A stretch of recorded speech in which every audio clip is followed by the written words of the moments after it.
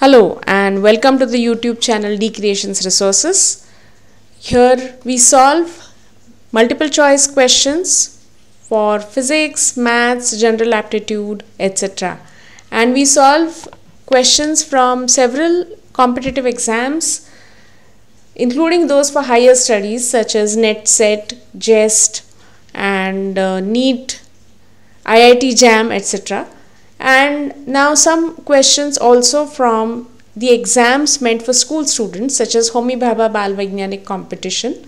So this one is from that exam and it's the question from the question paper of 2018 and it's meant for standard 6.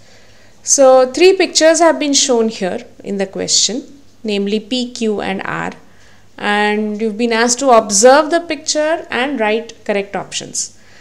So as you can see, what is the difference between these three? Well, the number of circles that you see inside them are different.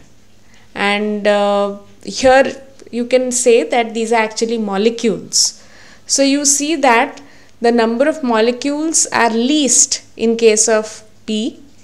They are little more in case of R and they are maximum in case of Q.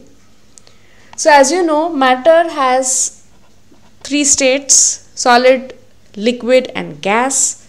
And the state where the molecules are most apart from each other is basically the gaseous state. So for example, if you consider this box P, you can note that there are least number of molecules here as compared to Q and R. So definitely this belongs to gas. So now you have to look for options where P has to have gas as the designated state of matter. And you can see that in option A and C that is the situation.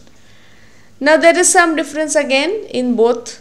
So you look at Q. You see that Q is has the maximum density of molecules. There are maximum number of molecules.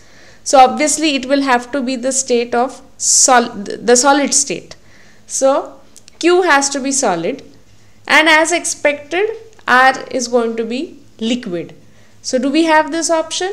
Yes. In option A we see that box P is gas, box Q is solid and box R is liquid. So this is our correct answer. So the answer is A. Thank you.